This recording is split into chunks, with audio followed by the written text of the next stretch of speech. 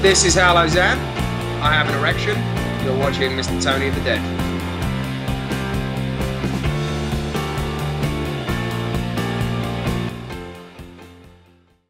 Hey everybody, what's going on? Mr. Tony of the Dead here, and I have another movie review for everybody out there. This one's on the movie called Snuff, a documentary about killing on camera. And this is from Wild Eye Releasing, and it's a Killing Jokes Films Presents movie.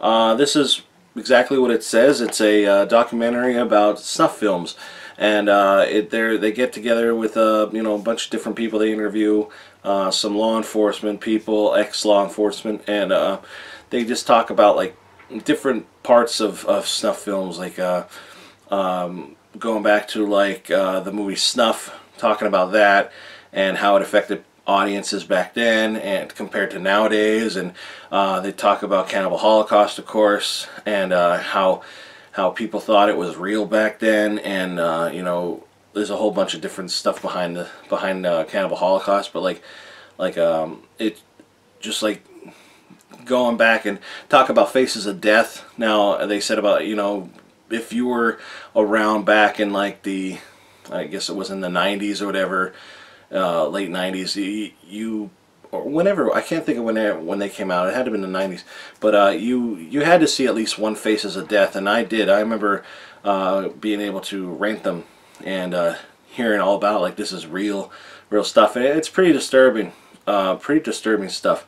And they talk about all that kind of stuff, like people. Now I asked in one of my my video update if people thought snuff films are real, and so I'm gonna ask that question again. Do you think snuff films are real or not? And I do. I think they're real. One guy says it in here in the documentary, and I believe that if you have enough money, you can get anything.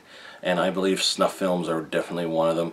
And then they go into like certain things about like how some things, like say the Vietnam War, that was on TV for everybody to watch. That in its own way is a snuff film. I don't really consider that a snuff film. Yeah, you're seeing live death, death on TV, but that's a whole different type of film in its own.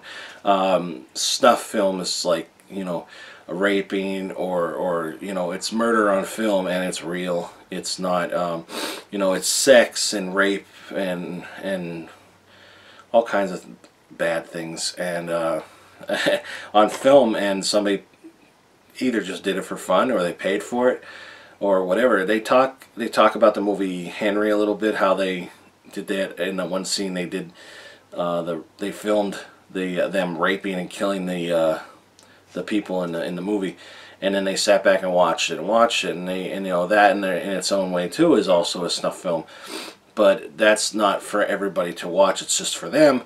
So, and it's just like it touches on a lot of different bases, and I gotta tell you, I'll be honest, it was very very disturbing, because it's weird, because the one guy even says, why can we watch all this death and stuff in horror movies, but yet seeing something for real, like somebody die for real, is like so horrific. Like it